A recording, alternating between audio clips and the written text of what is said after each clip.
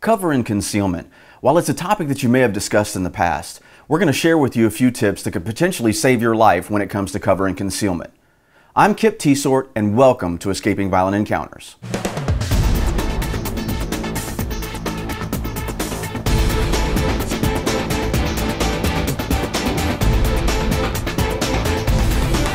You and your partner have now arrived at the scene. Your partner steps out of the vehicle, and the moment he does, bam, he's hit in the chest with a bullet and goes down to the ground.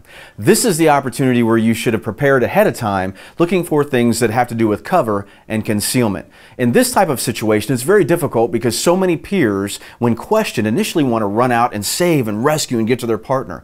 I understand that. I get that. The problem with this is if it's a sniper type situation, the sniper is wanting more bodies. While it's been rare to occur to EMS or fire, or, EMTs and paramedics, it has still occurred. And with that being the case, we need to have cover and concealment as a part of our safety tactics that we use on every call all the time, because we're shot at by surprise. If we knew we were going to get shot at, we wouldn't have went in there.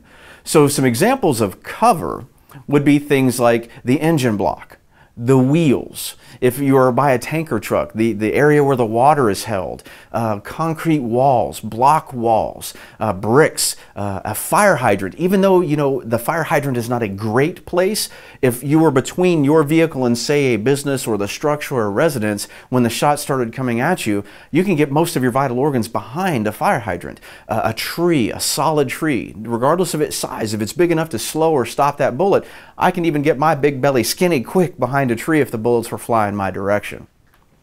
So concealment. Concealment simply hides you. It doesn't really offer any protection. Concealment may be shadows, bushes, the door skin of your unit. The box of an ambulance is really concealment. There isn't any cover, no real protection.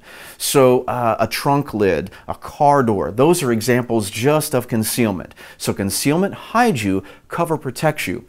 You're already thinking of pre-arrival prompts before you ever get to any scene. Take just a few seconds of your time to provide for your safety should you be attacked by surprise. So as you arrive on every scene, your brain thinks, where are good places of cover? Where are good places of concealment? It's a quick thought that enters into your brain and it's gone. However, if you get attacked by surprise, you will have something to revert back to. So if we have the fight, flight, or freeze, we don't want you freezing, we want you moving and getting to cover. You will formulate your plan from cover. So if your partner was down, somebody was down, you get to cover, formulate that plan from cover.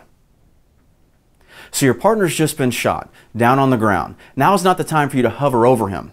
The time is for you to get to cover. You need to find cover and formulate a plan from a safe position. That's what the cover is going to do for you. While it's difficult and you want to get out there and help him, now's not the time. Something like preparation for cover and concealment for every call, every time, might just save your life.